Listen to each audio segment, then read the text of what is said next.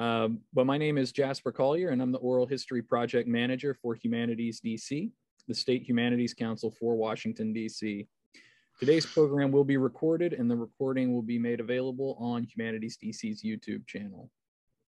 Thank you for joining us for this month's edition of the DC Oral History Collaborative Coffee Chat. The Coffee Chat highlights the work of those working to document and preserve Washington's stories through oral history. The DC Oral History Collaborative began in 2017 as a partnership between Humanities DC, the DC Public Library, and the DC History Center. Its overarching goal is to encourage DC residents and communities to tell their stories through oral history. The collaborative has sought to achieve this by surveying existing collections of DC oral histories, providing free public training opportunities, and by offering grants that are supported by additional training and mentorship. To date, the collaborative has supported through its grant programs over 50 projects across the city that have collected nearly 300 individual interviews. Almost half of these have been added to the People's Archive at the DC Public Library, where they are accessible through the library's catalog of digital resources, Dig DC. And I'll make sure to put a link to that catalog of resources in the chat in just a bit. This month's conversation will be moderated by Dr. Amanda Huron. In 2019, Dr. Huron created an oral history project called Experiments in Housing Organizing in 1970s Washington, DC, under which she has now interviewed 14 pioneers and leaders in the housing organizing movement. Today, she will be joined on the panel by two narrators from that project, along with two current advocates for tenants' rights. Dr. Huron is an associate professor of interdisciplinary social sciences at the University of the District of Columbia. She teaches courses and conducts research in housing politics, urban geography, and DC history. She is a native of Washington, DC. Throughout this morning's program, please feel free to use the chat for any sort of comments that you have, anything you'd like to add to the conversation. When we get to the discussion portion or the audience discussion portion towards the end, please try to use the Q&A if you have some questions that you actually want to ask our panel, and we'll make sure to get those answered. But with that, I'll turn things over to Amanda to introduce the panel and start the program. Great, thank you. Thank you, Jasper, and thank you everyone for being here. Thanks to the panelists and to all the participants. We're really excited to have you with us here today and be part of this conversation. It's especially great to see among the participants other people who have done oral history projects through the DC Oral History Collaborative. At least one other person who I interviewed as part of this project is here with us as a attendee, which is awesome.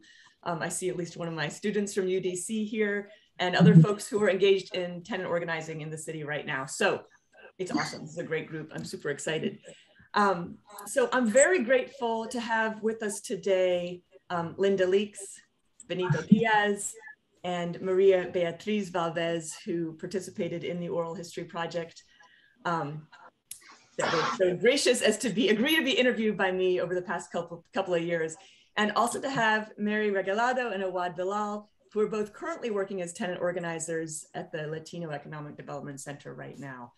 I think for me, oral history, I wanted to do this project because I just wanted to get a bunch of these stories recorded, and it just seemed really important to have this history recorded. But I'm also really interested in thinking about how does this history help inform current efforts to organize? Because as we know, we're still in a crisis of housing in the city, and thinking about how these experiences from 30, 40, nearly 50 years ago can help us think about what we're doing today. So that was really kind of the impetus for the project in the first place. And then so that's why I'm so excited about this panel. So we're gonna begin by listening to short clips from my interviews with Linda and then Benito and then Beatriz. I'm gonna give a brief introduction to each of those clips to kind of provide the context. Then we'll hear the clip. It's about 2 or 3 minutes each one. And then we'll move into a discussion among our panelists that I'll moderate. We've already discussed, the 6 of us, a bunch of things we want to talk about. And I think I'm excited to hear those things come out today. And then we definitely want to reserve a chunk of time towards the end for more discussion with all of you who are here today. And please feel free to put questions in the Q&A throughout. We really want that. We want your questions to help guide this discussion. And then also any other thoughts, reactions, commentary you can put in the chat. That would be great too. So let's launch into these clips. And as you listen to these clips, just notice what reactions you might have, what questions they might raise for you. So I'm going to introduce the first clip. This is from my interview with Linda Leaks. So Linda Leaks was born in 1948 and grew up in St. Petersburg, Florida. She moved to DC in 76 or 77 because she wanted to live in a majority Black city, but she couldn't handle the cold of a place like, say, Detroit. So when she moved to DC, she became a tenant organizer initially through organizing in her own building in the Shaw, or close to downtown neighborhood, sort of Southern Shaw, right near downtown in DC. She then went on to work as an organizer with a group called Washington Inner City Self-Help, or WISH. And there she organized among public housing residents, and she also helped tenants of privately owned buildings buy their houses collectively and form limited equity co-ops. So in the clip we're going to hear, Linda talks about getting thrown out of the public housing office downtown when she was there agitating with a group of tenants, and why it's important for low-income tenants to make their own demands. So let's listen to that clip.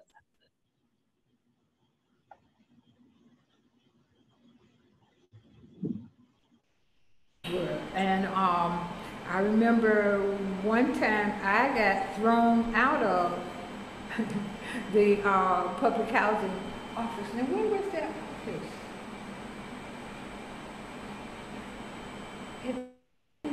Down there where it is now, but it was nothing like what it looks like now. I forgot where it was located. But anyway, so I was in there, and it might have been I think it was North Capitol, but nothing like it is today.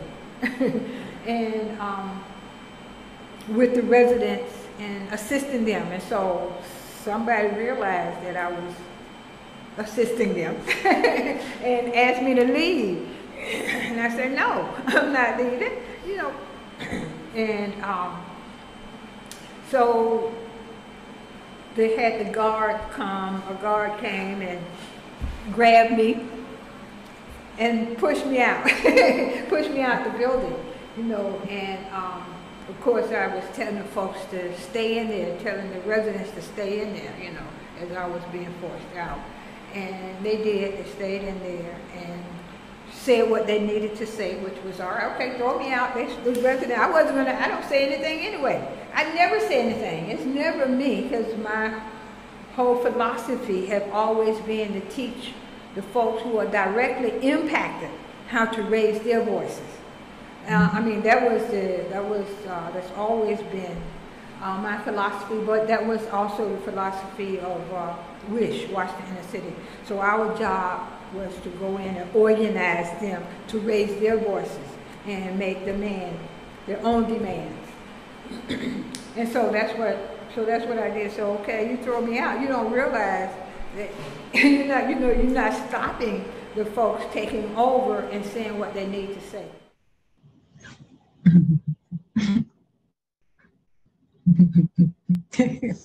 Thank you, Linda. All right, we're going to move to the next clip, but let's keep in mind what we've heard, and we'll discuss as a whole. So we're moving on to Benito Diaz now. Benito was born in San Juan, Puerto Rico in 1950. He grew up in Philadelphia and San Juan and moved to DC in 1968 in order to go to college at George Washington University. But he was also attracted to DC because he wanted to learn about the civil rights movement and because his aunt lived here. So he knew he had a free place to live.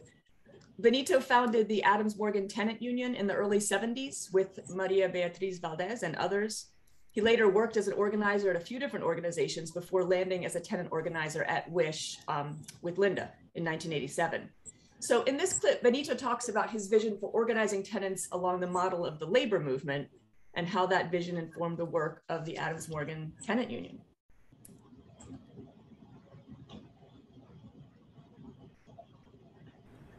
I know somewhere I have an issue paper that I wrote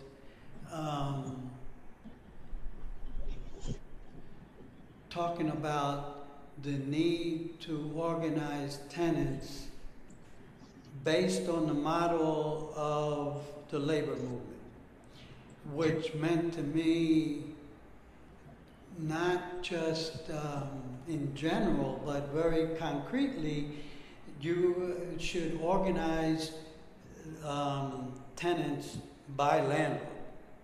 not just independent buildings. Because what I saw in my experience from the jump was that here you got, you know, one tenant association over here, one tenant association over there.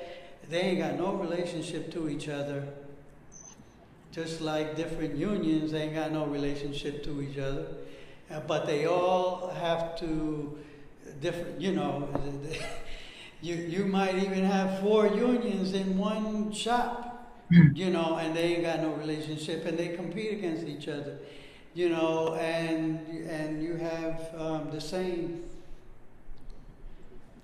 you know, different, you know, at different shops, all owned and run by the same capitalist, and you know, landlords is nothing but a capitalist, and so you have different tenants associations of buildings owned and managed by different landlords. So for instance, I focused, well, what we did was we formed for a short while, not long, but the first local. It was based on the concept of locals of the same landlord and or management company. So we formed the H&M local. So, and H&M was a super famous slumlord at the time. Like for instance, I lived at 2611 Adams Mill Road that was owned and managed by H&M. All the buildings on that block, on that side of the street, were managed by H&M. And across the street, 2630 was owned and managed by H&M. I could be wrong about that, but more or less, you know. And so I lived at 2611. Then there were 2 other buildings, and then on the corner of, I guess it was Lanier, was another building, H&M. They had a tenants association that was led by Daisy Fernandez. And so that eventually became a co-op.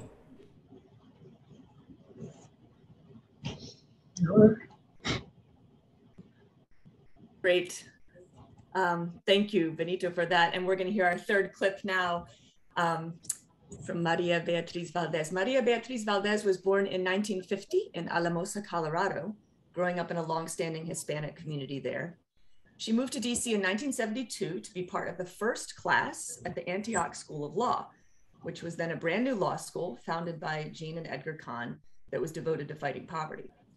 Antioch School of Law was later folded into the University of the District of Columbia, and today is the David A. Clark School of Law at UDC, which is still known for its reputation for training activist and anti-poverty lawyers.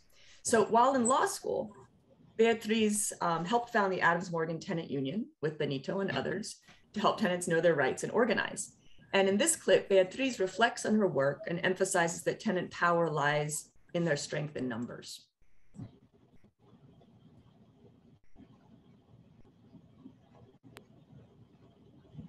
Is that strength in numbers? You cannot get away strength in numbers. The system serves the wealthy. And the only thing that those of us who don't have the power and the wealth are numbers. And it's a little harder now if people aren't paying rent to threaten a rent strike. Essentially, they have less leverage. So it has to be more people involved, more people pushing. And in some cases, you know, your bigger landlords maybe can take it more, but some of your small landlords probably don't have a lot of options. And so how do you partner with them to find solutions that are mutual? Again, numbers, even if you have to cross the landlord-tenant line to work on mutual solutions.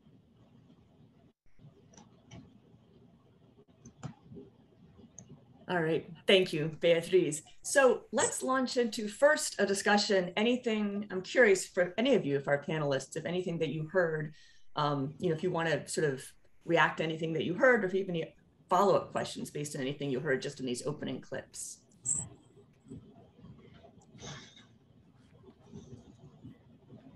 I'll start. One of the things that I remember of what Benito referred to was the landlord were the Bernstein brothers, and they owned several buildings. And AMTU, Benito, Luis, and I had made the news as tenant organizers, and the brothers heard about us, so they banned us from their buildings. We were not allowed to go to their buildings to organize. And at that time, we were organizing. Sometimes the meetings were being held in lobbies. Well, the landlord had the right to ban us from common property, but they didn't have the right to ban us from individual apartments. The tenants who paid that rent had control over who was present. So we switched our meetings to tenant apartments. And that was one way that we got around it. But again, it was important to organize the tenants of multiple buildings owned by the same brothers, and to try to get some strength and power, and to have tenants in one building talk to who were maybe more advanced in the progress of the rent strike, talk about their experiences with the tenants in another building. That was much more effective than having one of us talk about that process.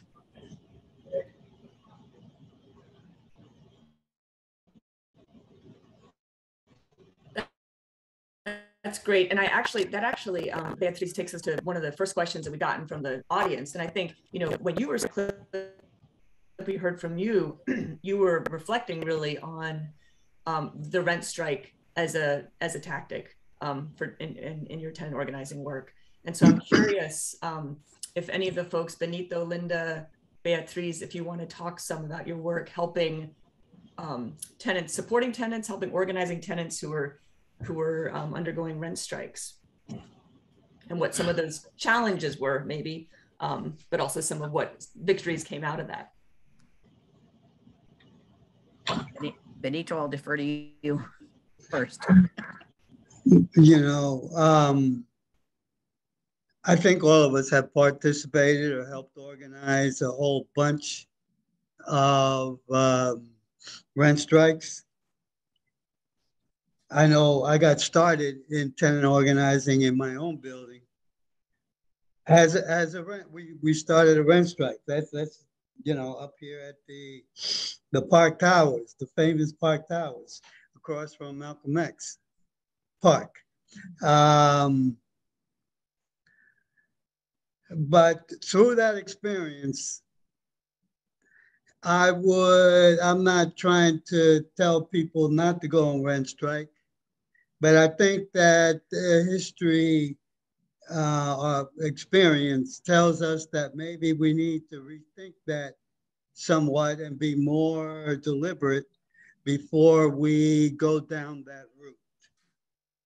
And that is because, and maybe this only pertains to DC, a bit, and maybe other places as well, but based on the particular laws that are in place, then maybe the best tactic. And the reason I say that is for two basic reasons. Number one, when you go on rent strike, that means you're going to go to court. And when you go to court, that means you need to get a lawyer. And when you get a lawyer, not necessarily, but I bet you in 99% of the cases, to a very large extent, organizing stops. So now it's about the lawyers. So now the tenant lawyer is going to play games with the landlord lawyer, and the tenants are going to sit back and twiddle their thumbs. We let the lawyers are going to solve our problem for us. Well, I think most of us know that that's a bunch of bull. So the point is, we're about organizing. We're not about going to court. If going to court can help us achieve our ends, well, that's all to the better.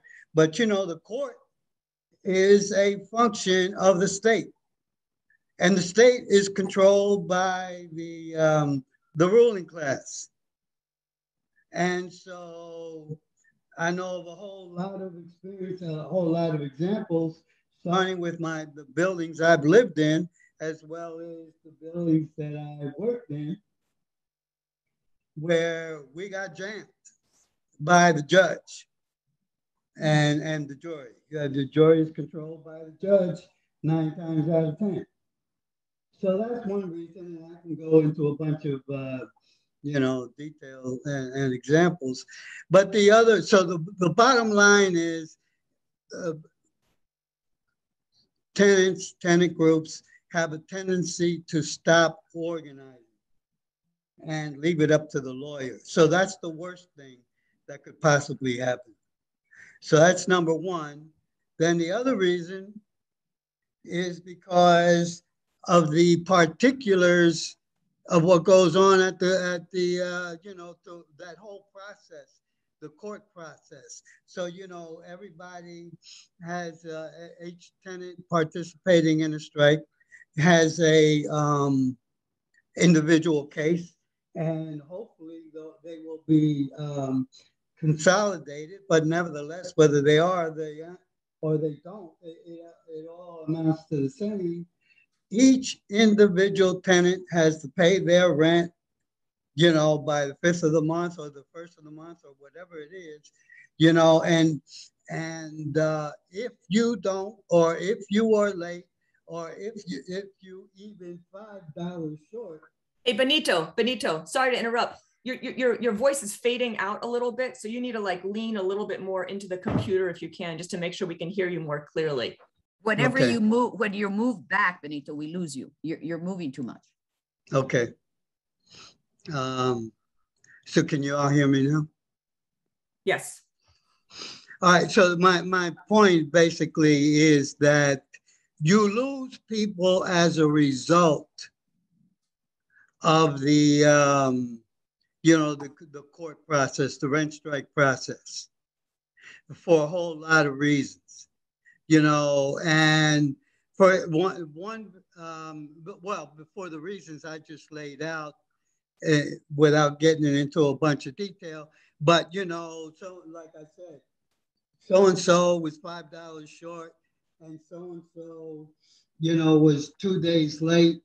And so they had to go to court and explain what happened, and they'll let you slide the first month, but by the time it gets to the second, third, fourth time, that judge is going to throw your case out of court.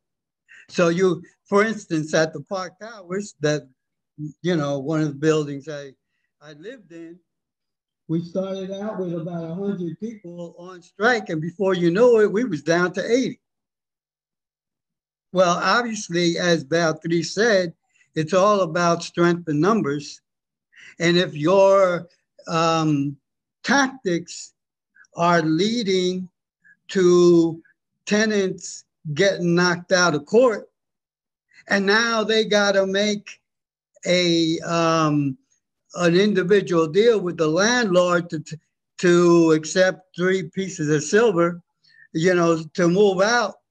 Well, now you're down to 99, then it's 98, and before you know it, it's 80, and cuidado that you don't go down any further. So if your tactics are going to lessen the number of tenants on the strike, you are cutting into your own strength. And so anyway, those are like some, things that we need to take in mind. And maybe there are other and better tactics, like maybe, for instance, putting together a bunch of dead rats to bring down to the management office, or, things of that nature, whatever the case may be. Then the point is, you're trying to organize tenants, and that means getting as many people as possible to participate in some kind of series of actions. And that is what is important, whether it's being on rent strike or dealing with the rat example, or, you know, ambushing a landlord in a meeting, whatever it may be. The point is your purpose as an organizer and the tenants association purpose, I should hope, is to make sure that we augment and continually increase the number of people participating in the action, not take chances on losing folks. Anyway, let me just say, go ahead, Linda. Thank you. I was just going to say, rent strike was one tactic that I would use in organizing tenants. Rent strike meaning that the tenants will continue to pay their rent, but not to the landlord. Yeah. We would have someone to take their rent, and when we go to court, because the whole point was to get to court. And once we get to court, then we can show that residents have been paying their rent. However, the owners, the landlord, have not been following the law in maintaining the housing conditions where they're supposed to be. So we have in my organizing have used the rent strike as a tactic to win our goals. I was going to add to that. I'm not as negative, I think, as Benito is on rent strikes. And I want to reinforce what Linda just said, is that an escrow account was set up where all the rents were paid in. Now, you didn't necessarily need a lawyer to do that. You just set up an account in a bank, and tenants could learn to do that, and you'd need to have a third-party escrow agent. But that created some economic power against the landlord. And in not all cases ended up in court. And one of the things that you used to set up a rent strike was to talk about the common code violations. So it wasn't just apartment A has issues A, B, and C. Right. You know, another apartment has issues D, E, and F. A lot of code violations were common. And yes. So the landlord knows that there's money sitting in that account, and that the way they can either file in court and wait for the slow machinery of the court wheels to run, or they could abate some of these violations and get the money in that account. So, I mean, it's obviously not the answer in every situation, but it can be an answer in some situations, particularly, I think, smaller buildings, smaller landlords where, you know, you have the common violations, and there was always plenty of things for tenants to do. In our case, we were law students. And so we were involved in the mechanics of setting it up, but we were also teaching the tenants how to do it if the issue should arise in the future. And that's why I think it's important for those of you organizing is to develop associations with, whenever possible, free pro bono legal advice, whether it's through law schools, whether it's through law firms to actually set hours aside for pro bono work, or through, you know, legal clinics, that it's important to have that. But I as someone who practiced law, will be the first to say, try to avoid the legal process. It's too bogged down, it's too complicated, and if you can exert economic pressure in other ways. Now, in terms of what the tenants could do, I mean, they could be documenting individual, the code violations in their apartments. They can be taking pictures. They can be. Yeah, that's right. You know, there's a lot of things they can be doing while the process is unfolding. But again, tenant strike is not the answer to every problem, but I still think it's a viable tool. Let me just say, I agree with everything that both Linda and Beatriz just said. I'm simply saying that, you know, it's a complex process, and you know, we need to be careful with what we do. And as Beatriz just said as well, is the best thing we can do is to stay out of court.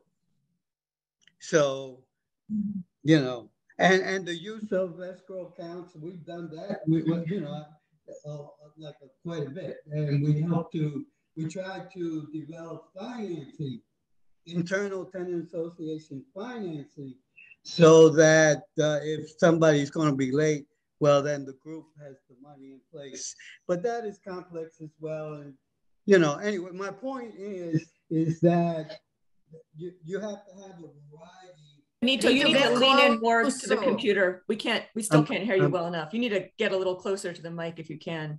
And don't bob out, bob in. Make sure your face is totally in the picture frame. Yeah, okay. So anyway, my only point is that we need to be flexible in terms of our tactics. Yeah, this is a great discussion. Thank you. There's a lot of questions coming in. I also want to see if Awad and Mary have any particular questions they want to raise now as people who are actively involved in tenant organizing in the city now. Is there anything either of you want to raise? Should we go to the questions from the audience? What do you think? Absolutely. Well, first, before we get into the questions, I really want to thank Maria and Linda and Benito for being here and for the work that you've done. And I really want to celebrate the work that you've done because it is still reverberating through the activism and the organizing that we are doing today in 2022. And if it was not for your efforts, we would not have the protections and the rights and a lot of the systems in place that we have now to help protect tenants in DC. And so I really want to give you your flowers while we can. On top of that, I'm really curious to hear more, especially from you, Linda, about the origins of WISH, or what the earlier days were like in the initial organizing and kind of the intersection between the energy of DC in the early and mid 70s with the need for tenant organizing. Can you tell me what drew you to tenant organizing and to kind of forming it? Yes. Well, you know, WISH was formed, I think it might have been 77 or 78, something like that. That was before I was a part of it. But I got involved with WISH through organizing in my building. I lived in downtown DC on L Street, 919 L Street, where there's a hotel now. But anyway, I was living there, and the problem, and I started organizing because the owners of the property that was from Germany someplace were violating the codes. And so that was my beginning as a person who was directly impacted by a landlord not doing his work, not keeping up with the codes, and not paying any attention to what the residents, the tenants had to say. And so I started organizing. At one point, I was out there by myself. I would go down to their bank or their office and demonstrate by myself. But I had to keep my voice loud. And then I began to organize, you know, be able to bring in tenants from my property, L Street, 9th and L Street, into an association. And then as a result of that, we were reaching out to whatever kind of organization, association that was there to get assistance. And we finally were able to get assistance from Washington Inner City Self-Help, Paul Battle, who was the head of it then. He's in Texas now. But anyway, so as a result of their assistance for me as a tenant, I was able to eventually, after we won our rights to have housing that was, you know, we were able to live in, I was able to get a job at WISH on staff. And that was great because then I was out all over the place organizing tenants in low-income housing. That was our target. So that's a little bit of my history. Yeah, I just want to thank Awad for your comments. And I also want to add to that we all need to pass on or pass back the accolades to those folks that came before us. You know, so there are a bunch of organizers over the years that came before us. And for instance, I was trained as a student. When I was still a student, I was trained by John Hampton, who was working with was an organizer with the National Tennis the National Tennis Union or organization. I don't remember, something like that. And so he trained me as an organizer. There was somebody else like Ernie Withers, not Ernie Withers, yeah, Ernie Withers, who was the president of the Envoy Towers Tenants Association here on 16th Street as well, and was also the president of, I don't remember the name, but some kind of tenant group, not tenant association, but you know, an association of tenant associations that work together. And so all those people, you know, all those organizations built, you know, a base, and we followed from that, and y'all and perhaps some others, you know, are following from that. And then our grandkids will take up after us. And let me just say quickly that, you know, I'm from St. Petersburg, Florida, and I was very much a part of the Black Power movement. So I was one of those people who were out there from the very beginning, from, you know, the 60s all the way doing organizing. So I've been out here for a long time. I think the intersection of racial justice and housing justice and economic justice go hand in hand. And it's still something that very much is working in tandem. I'm also curious to hear about what it was like dealing with language justice earlier on in those days when they did not have interpreters through the city to translate for monolingual Spanish speakers or people who didn't even speak Spanish or English, or, you know, monolingual Amharic speakers or Vietnamese. You know, we have a very diverse population here in the city. And as organizers, it's important to make sure that we can be as inclusive as possible when dealing with tenants. Absolutely. And I would love to know what that was like for y'all. I think it's important to say that when we were organizing, well, just to reaffirm, I came from the Chicano movement in the Southwest. So that's where I grew my roots. But it was important when we were organizing we were all volunteers. And if those of you that work for organizations can try to look for volunteers to join you, but we really try to represent the ethnicities and races of the buildings we were organizing. That was really important. And in the Spanish speaking buildings, well, we were Spanish speakers. We had actually 3 of them that were organized. And then we did recruit a Black person to assist us in other buildings. Now things are even more diverse. But I think it's really important to have your volunteers, your organizers, mirror to the extent, even if it's just to get a volunteer at a meeting, to mirror the people that you're representing. It's just someone that they can identify with. It's someone that they're going to more likely trust. And so that was really important. And then, you know, as different people started appearing in court, it finally got to the point to where the landlord-tenant courts did provide translators, because that was necessary. But those people, you know, into what was then, those were landlord hearings, which moved a little faster than the actual court. Yeah, well, one of the reasons we were organizing all over, Columbia Heights and Shaw, and so it was very mixed.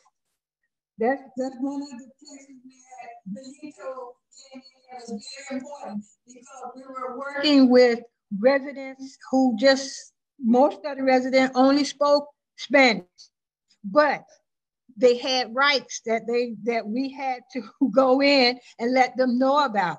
Like down here on W Street and T Street. where residents are still there. This was back in the 80s, the 70s and the 80s. And we worked to make sure that the mixed income and mixed speaking residents were working together around the same goals. And that was critical to what we had to do. That's how come WISH had Spanish speakers and English speakers on board. Yeah, I would just add to what Linda just said, that, you know, I'm not so much familiar with the court process or the court, how the court started to have translators. But what I know is that in terms of city council hearings, hearings before the DC, what is it? The DC Department of Housing, DCHD. I always get that. Yeah, community, yeah, Department of Housing and Community Development. And then DCRA as well. All of those agencies, as well as the, what's the name, the city council, the way that all started, having translators at those hearings all started as a part of the work. And again, I don't like to, I'll just say it, but you know, a lot of that came about as a result of the work that WISH and other groups, you know, did in terms of incorporating tenants in those hearings. It used to be that, you know, the lawyer went to the city council hearing, the lawyer spoke for the tenants, or the director of whichever nonprofit that was working with a group, they went down to the city council hearing and they spoke for the tenants. No, later for all that, it's like Linda said. Lean in, Benito. Lean. Yeah, I'm there. Okay, I'm sorry. So I'm just saying later for all that, other people talking for the tenants, like Linda said, let the tenants speak for themselves. So we would organize tenants, English speaking, Spanish speaking, yeah, both, yeah. I don't think I can speak about other languages, but yeah, but we didn't. The point is that it was, we got everyday tenants involved in this, the hearing process, so that they would come down to speak for themselves. And then, and we would prepare them, help them prepare their testimony, be it in English, Spanish, or orally, however it went down, because some people couldn't read and write no matter what language. And so then the city council and, you know, these agencies are faced with a situation where, so what y'all gonna do? You gonna send these tenants home? Or are you gonna provide translators for them? Or are you gonna allow us to translate? So obviously it's like a variation on the theme of what Linda said and Beatriz said earlier. You know, they don't really wanna have us there, especially if they as the organizer, they damn sure don't want you there. But they don't want the tenants there either, but they're there. You know, and so if they send you home, everybody gonna see that. You know, and the English speaking tenants are gonna remember when it comes time to vote. And so then after a while, you know, they decided it was more politically correct and convenient, I should probably say, for the city council and DCRA and Housing Community Development to provide their own translators, so that and of course in an attempt to try to get you out as an organizer, try to get you out of the way, and they look good before the citizens that are getting ready to vote. Anyway. The other thing I wanted to add, focus more on organizing in buildings. I think it's really important, even if you can't get a face there that mirrors the ethnic or racial identity of your tenants, a lot of people are going to be new immigrants, and they're going to be worried about whether they're violating the law. So it's really important to get whatever issues you're addressing, to get a nutshell summary of what their legal rights, to have no more than one page, to have that translated into the languages that are represented in the building. So even if you can't get an individual there, hopefully you can get that one page translated so that it can be passed out.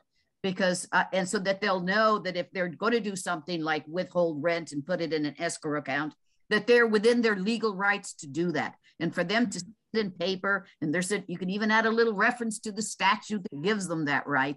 It just gives them a little more comfort and confidence. And I think it's so important to do that.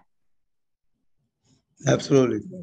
I think speaking on what you're just talking about, that goes directly into a question that I saw in the Q&A from Clara Lincoln, my colleague at the LEDC, who specifically asked, she would love to hear the panelists' advice for dealing with buyouts when tenants are caught between the choice to build wealth for their families and staying in affordable housing.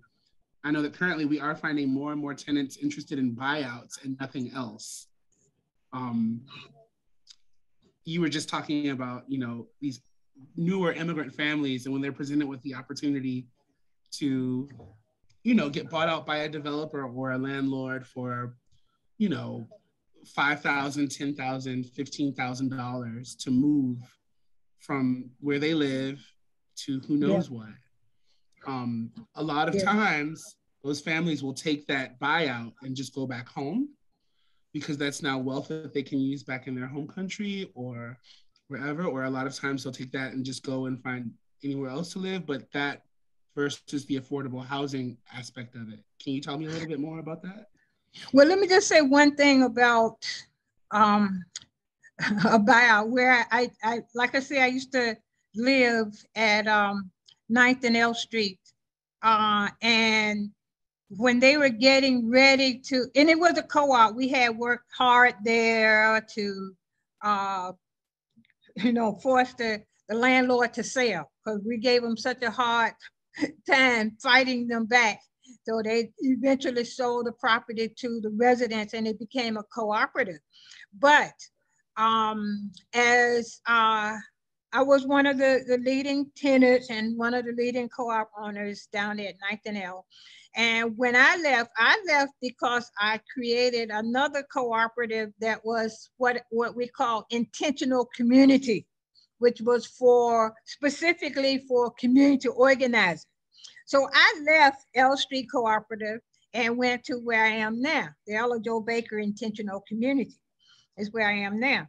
But nonetheless, with the people at 9th and L, that hotel came in and offered people a whole lot of money to move out.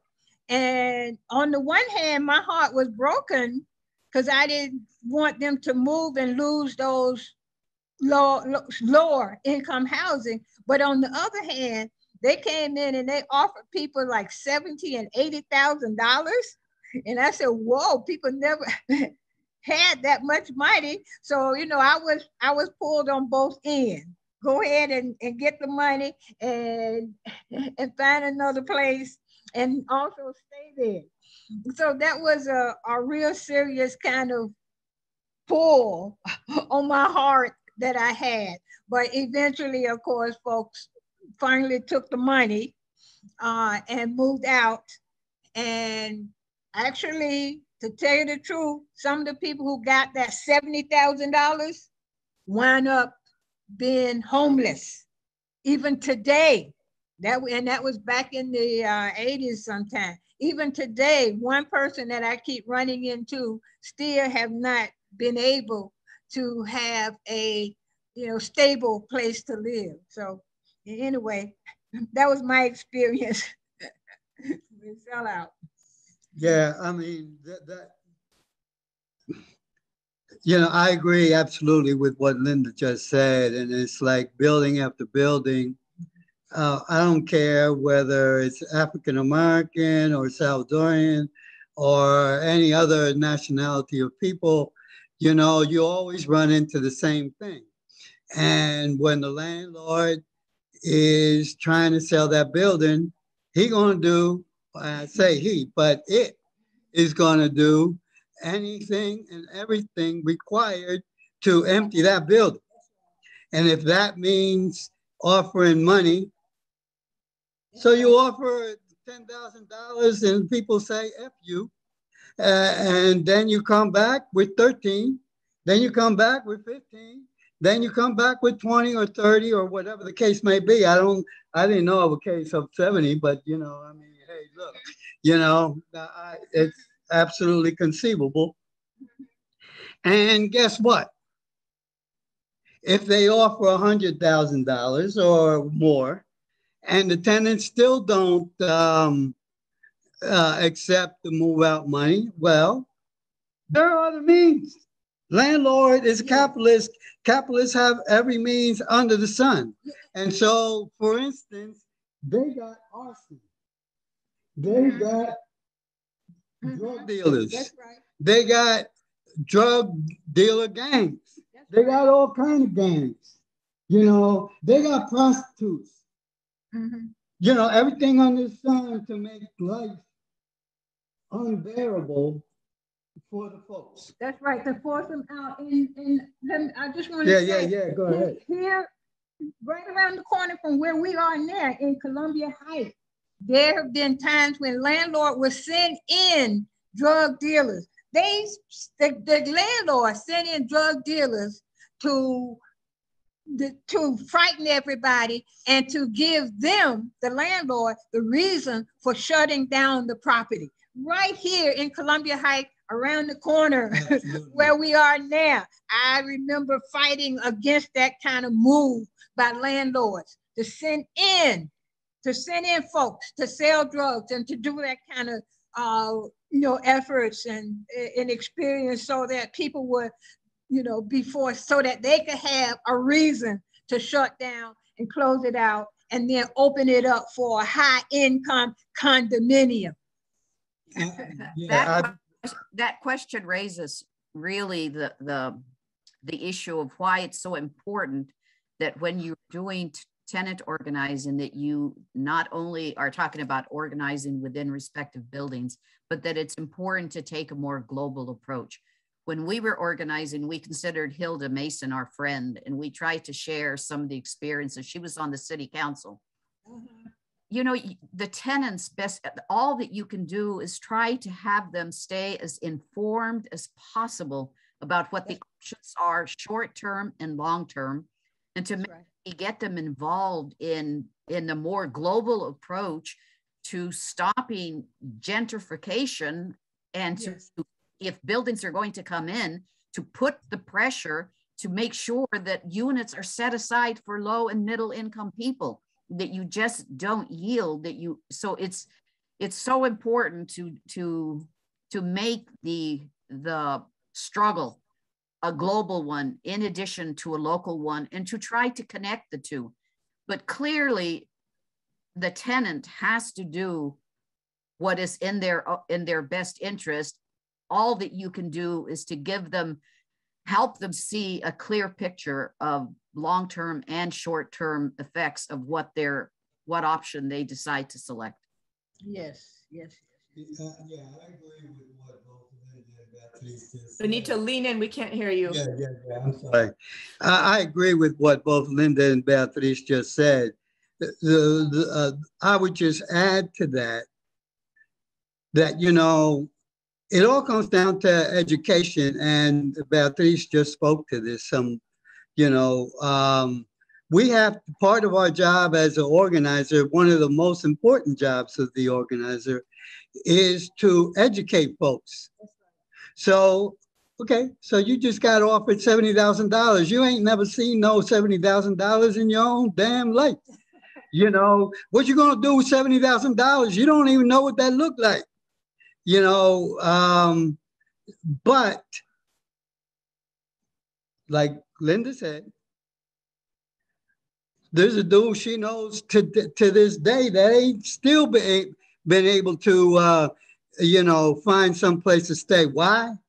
You know, every case is different a little bit, but when you get 20,000, 30,000, whatever amount of money in your hand, that looks, and you ain't never had that before, it looks like that's never ending. Yeah. So then you're going to give your brother this much and your sister that much and your mom this much and your dad this much and your uncle and this. And before you know it, in a few months, you ain't got no money, you know, and that's why people end up with no place to stay.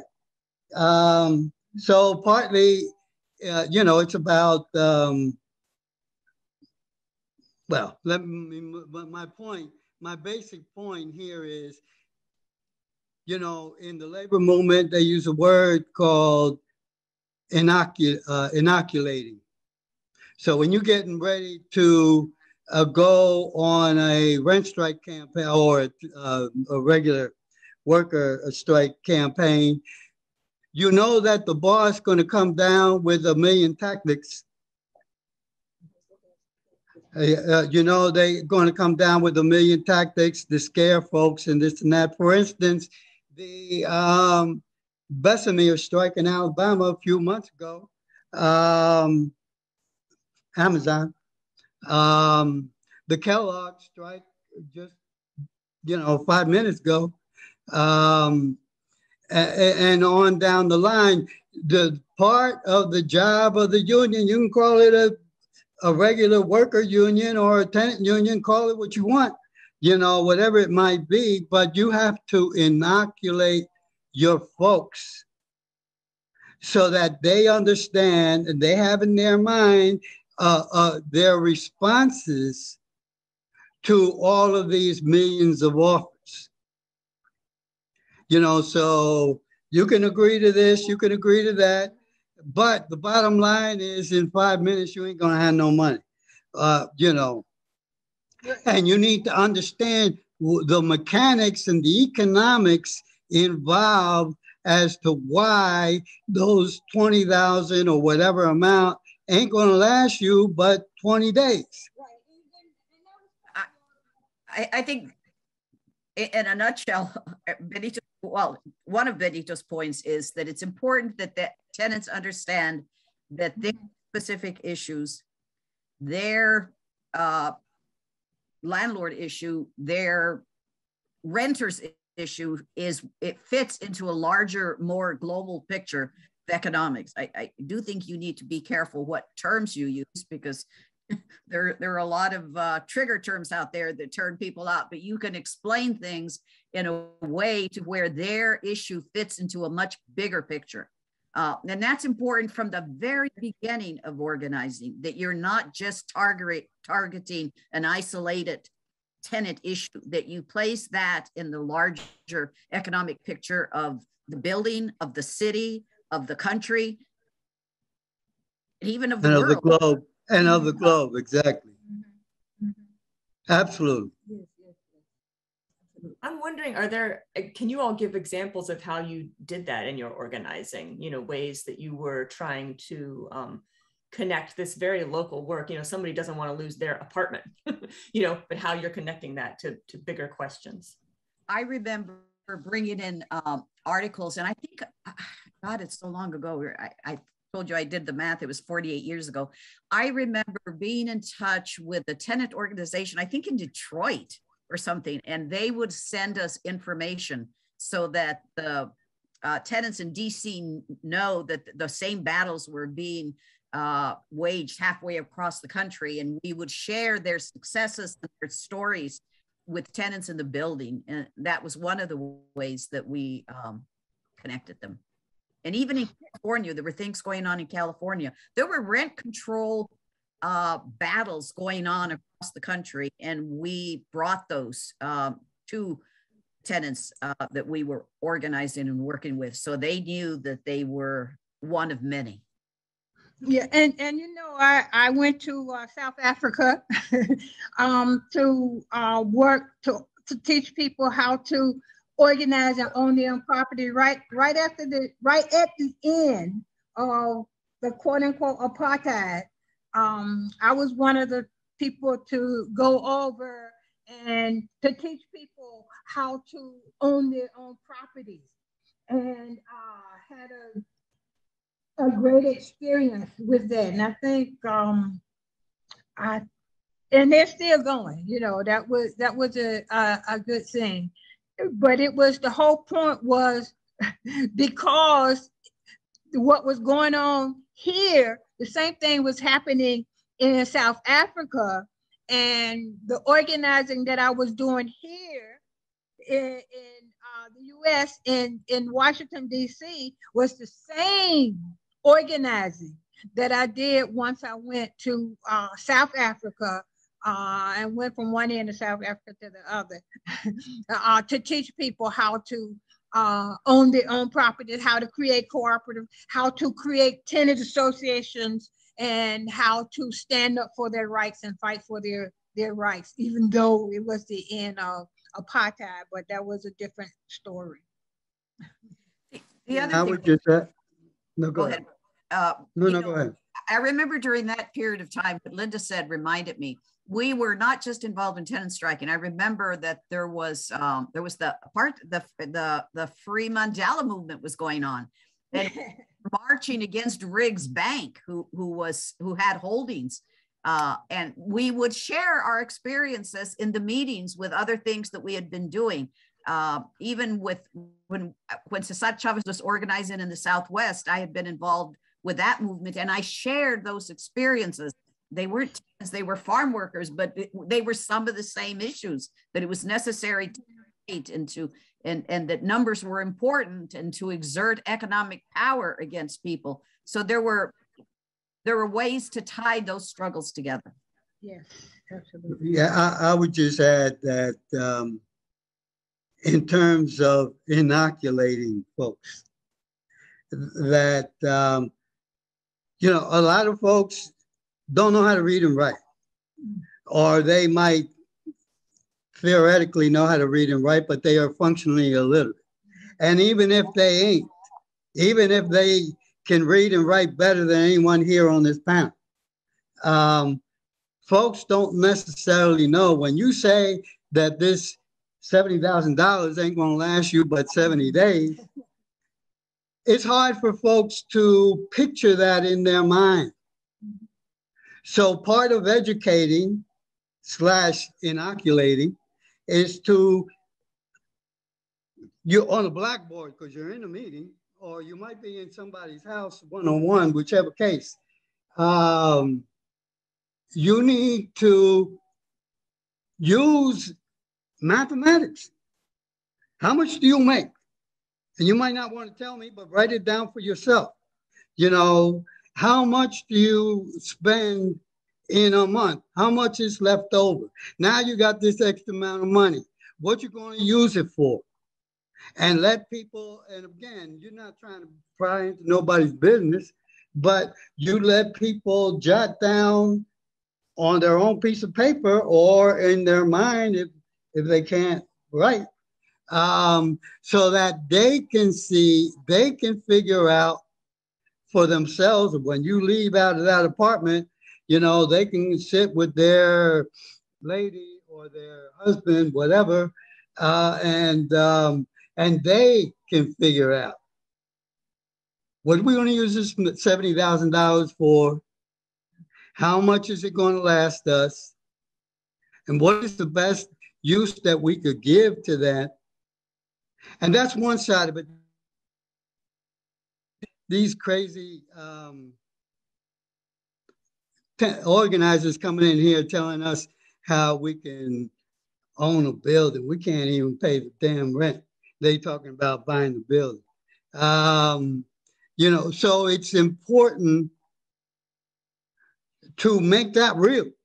We have to educate folks so that they can come to understand where you're going to get the money from. And what is the process that we have to go through? And part of that inoculation is you have to get ready to be able to go and be willing to go to 1,000 city council, DCRA, and DHCD hearings for the next 3 years, so we can drive the city crazy. So because we in their face constantly, in order to basically pressure them to give up the money so that we can accomplish our purpose, our purchase. So people need to understand that concretely in their lives. Well, where are we going to get the money from? And what do we have to do to get it? You know, I think there's a lot of really interesting points that are being raised, and a bunch of things have been said about, in particular, this potential relationship between the labor movement and tenant organizing. And I think there's so many good questions that have come up in the Q&A. Everybody, if you click on Q&A, you can see them. I'm not sure we'll be able to get to all of them, but I did just want to ask a couple of things. One, you know, Beatriz, you were talking about solidarity, and Linda, both of you talking about learning from other places, and trading and making those connections with other tenants in Detroit and California and South Africa, and really just kind of learning from each other. And Beatriz, as part of that, you were talking about the struggle for rent control, which was going on around the country at the time in different places. Certainly was going on here in DC. We had a question come up about how, one of the earlier questions had to be, how do we as DC residents make sure rent control stays in place? So sort of as an ongoing effort. So it would be interesting to hear about anyone's thoughts on kind of the struggle to strengthen and expand rent control that's going on right now. So that's one question. And the other is this question, the latest one here, which I'll read. Speaking of the growing labor movement, would any of the panelists want to share any thoughts on how they think greater synergy could be fostered right now between those doing housing organizing, labor organizing, and racial justice efforts? You all seem to be kind of getting to that right now. Any explicit advice around that? Somebody want to go first, because I'm going to hit it. Hit it, but don't move out of the picture. We need to hear all of your words. Every time I really want to hear you. You know, you have the AFL-CIO. This may be a controversial statement to some people. I don't care. But I personally don't know of any organization, large mass people's organization, that does more to foster labor union unity. And here in DC, for in particular, you know, with regard to African-American workers and Latino workers, Ethiopian workers, etc., Chinese. So that's number one. But we can extend that. It's not just the AFL-CIO, it's all the people's organizations today. Fading. Benito, lean in, yeah. All the people's organizations in general, and I mentioned the AFL-CIO, but all of them understand very concretely how necessary it is to build unity amongst the working class, all nationalities, all races, all cultures, you know, et cetera, et cetera. And they are working towards those ends. But in particular, I could say, because I could go on, I would suggest, and I have suggested over the years, that in terms of building unity amongst those folks that are doing labor organizing, tenant organizing, it's the same folks in a whole lot of cases. And it's the AFL-CIO, for instance, here in DC, the Metro Washington Council, that was the basis of the rent control movement back in the 70s. Rick Powell. Yeah, Local 25. You know, here, HERE, hotel workers, restaurant workers. He later went on to be second in command of the Metro Council. You know, he was the backbone for creating the, what's the name? The city, what was it? Citywide Housing Coalition. That was the main organization that pushed and accomplished the first rent control bill.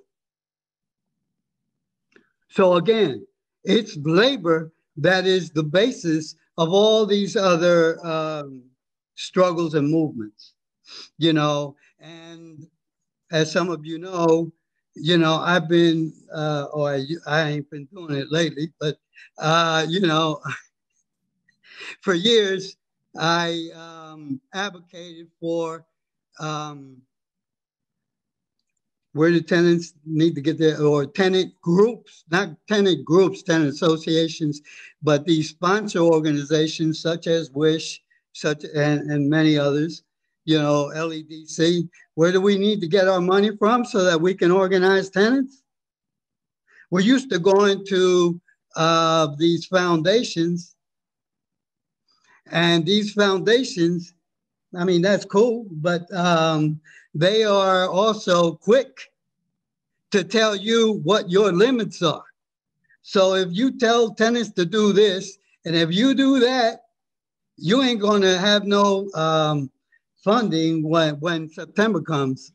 So my response to that, and the labor union's response to that, you know, is we need to have organizations that are, it's like Bernie Sanders, you know, our organization is based on small donations, small people donations. And then on top of that, the tenant movement needs to go to the AFL-CIO and put together a proposal to get some money. Another example, that's just in general over the years, but I know right now. You're fading. Lean in, Benito. Okay, I'm sorry. I know that right now, for instance, Jobs with Justice, DC Jobs with Justice, which is a function of the Metro Council, has a rent control campaign. You know, the two demands. Number one is to extend the rent freeze during COVID, because it just expired at the end of December.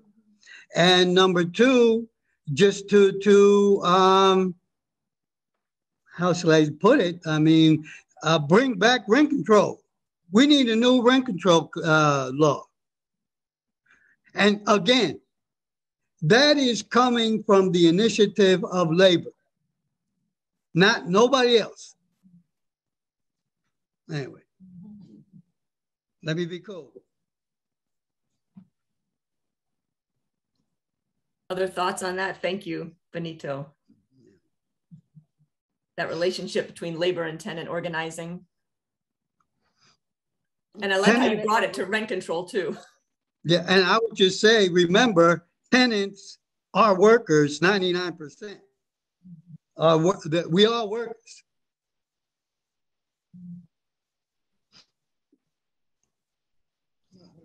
Yeah, you guys are touching. Y'all are touching such good stuff. You know, I wanted to circle back to the concept of how land ownership and private property is a system that was born out of white supremacy and colonialism, and how it's important for marginalized people to take power back in those areas. I wanted to ask y'all how you think systemic change happens, and the intersection of the grassroots organizing and legislative change, and how you see the role of music and art and cultural workers play into that too. And Beatriz, I know you were talking the other day about how you helped draft the TOPA legislation, and I would love to hear you talk more about that too.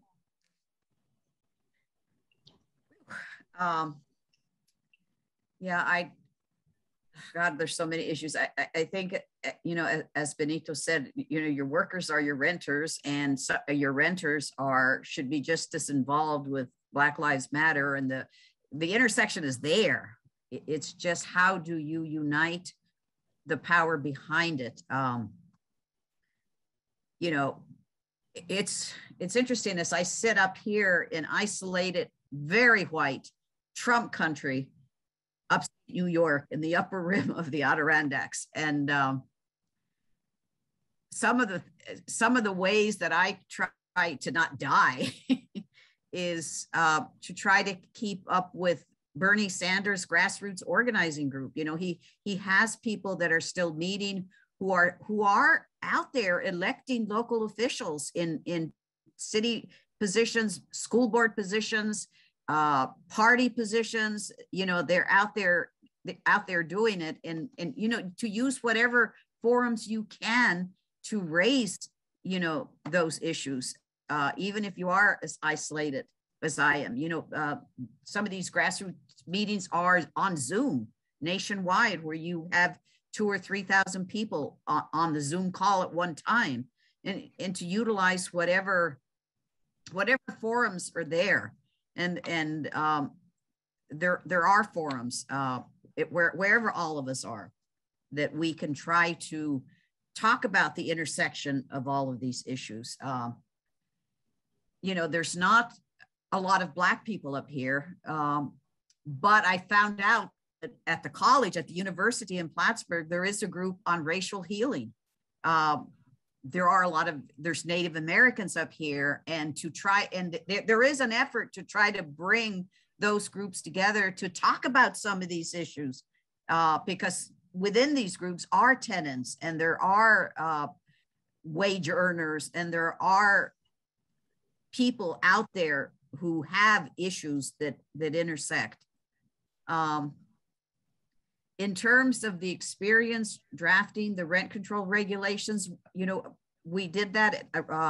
Roisman, who was one of the lawyers who drafted what came to be called rent control, she utilized some of us in class to draft the regulations, and it helped that we had experience. It was like taking a criminal law course at the same time that you're interviewing people who are going to be at arraignment the next morning, which actually Antioch Law School did. That was wonderful. Well, you were learning the black letter law. You were representing indigent people.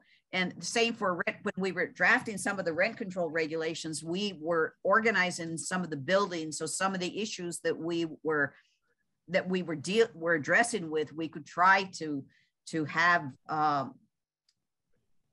include in some of the rent control regulations. In terms of the specifics, God, it was so long ago, I don't remember the specifics. But I'm glad to hear Benito say, again, I've been out of DC for several years now, that there is still a fight, and there are still people waging that fight to keep rent control, because that is so important.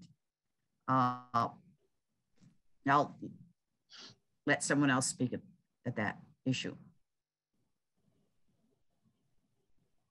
But it's a good question that you raise. Any other thoughts on that question of Mary's about the sort of intersection of this, these different kinds of organizing? And also, yeah, I really appreciated Mary's question too about ways that like culture and art and music can be used to help organize. Oh, there's no question. Benito, I see your WPFW shirt, and Mary and I, we have a radio show on 94.3 FM. And so we know the power of community radio, and how integral it is to communities. Can you tell me a little bit about how radio and music has intersected with your organizing work at all?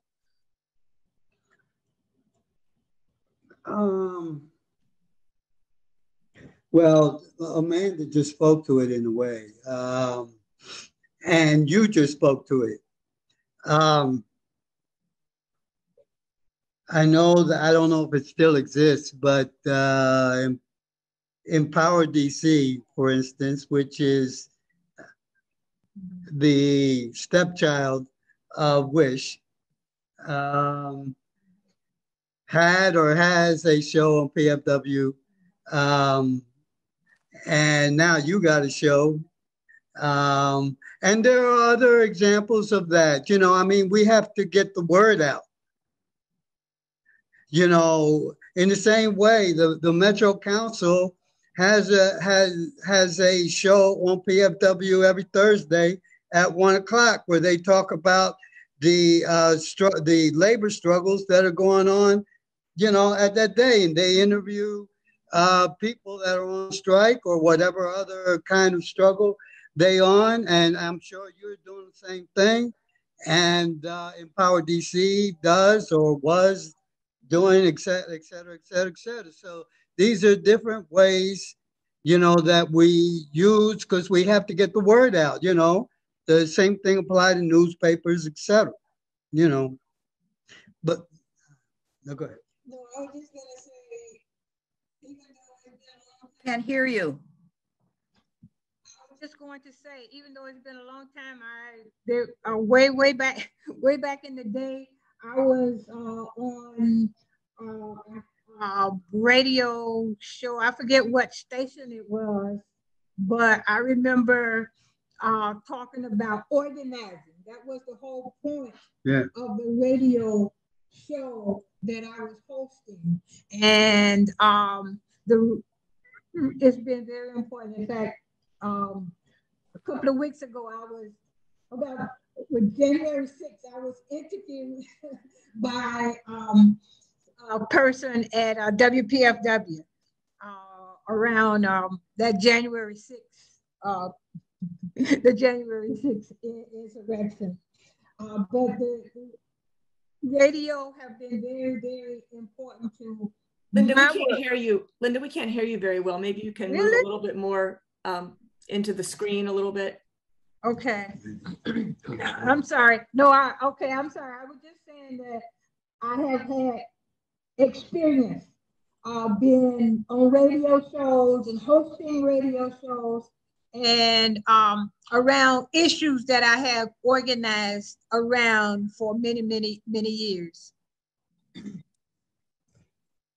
And, you know, I just also want to mention that both Benito and Linda also have been involved in writing and helping publish community newspapers in the 70s. Linda had a newspaper that her group of women who were working on anti-violence against women. And that was it was Upfront. Is that right? Am I remembering that correctly? Yeah, sure. Wow. I didn't know you was familiar with that, but yes, Upfront was a newspaper. That's when I was out doing work with anti-violence against women work in the streets, and that was part of what we had to do was put out this newspaper Upfront. And yes, wow, didn't know you were aware of that. We talked about it a little bit in our oral history interview, but I would love to learn more. Oh, okay. And then Benito was also involved with the newspaper in Adams Morgan called the Noticiario Colombian, which was a bilingual community newspaper in Adams Morgan. And I just, you know, we only have 5 minutes left. I'm so sad that we have to wrap up this discussion at 12:30. But just to say that, you know, that newspaper, you know, I've read it. It's at the DC Public Library. Any of us can go to the DC Public Library and read old back issues of this newspaper from the 1970s that is documenting in like incredible detail these struggles, you know, these tenant struggles, but also all sorts of other different kinds of struggles going on in the city at the time. And Benito was a part of that. And all of you were involved in this work that I think, yeah, it comes back to like, how do we document it? And then how do we, you know, make sure it's still, you know, is communicated, this history to today and relevant and helps folks who are organizing today. Yeah, so, when I was a part of Empower DC, at the very beginning, we had a newspaper. They still have a newsletter, I think it is, but we had a newspaper. Linda, we can't really hear you very well. If you can like move more into the, there you go. I'm sorry. Yeah. Okay. Yeah, we had back in the day, we had a newspaper at Wish and eventually Empower DC. And there's still copies at the MLK library. And I think Amanda, you went there and kind of organized it and got it in shape. But at the MLK library that's at, I think it's at UDC. Yeah, but if people are interested in seeing some of those newsletters and newspaper, they can go there and look at some of those copies. Oh yeah, right. I remember. Yeah, it's the Washington Inner City Self-Help Papers. It's a collection in the community archives at MLK Library downtown. So that's available to the public to look at. Yes. We have just a couple minutes left. I thought, this all stemmed from an oral history project. And I'm curious if anyone, and this series, this Humanities DC, I'm so grateful that they have sponsored these projects and that they put together this, or asked us to do this panel together today. I'm wondering if anyone has any final thoughts on the power of oral history as a method for learning about the past and communicating that to the present.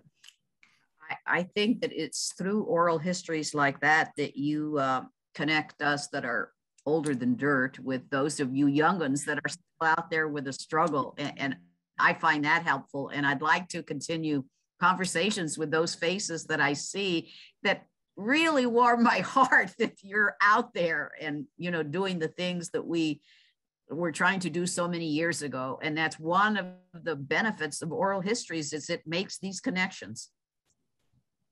Yeah, and I would just say that remember that to this day, there's a bunch of folks out there who are illiterate,